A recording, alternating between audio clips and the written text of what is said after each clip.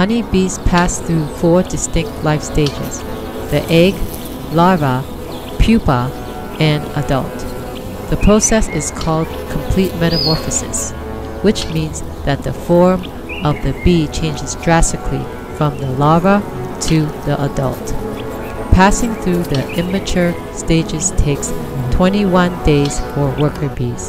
On the first day, the queen bee lays a single egg in each cell of the comb.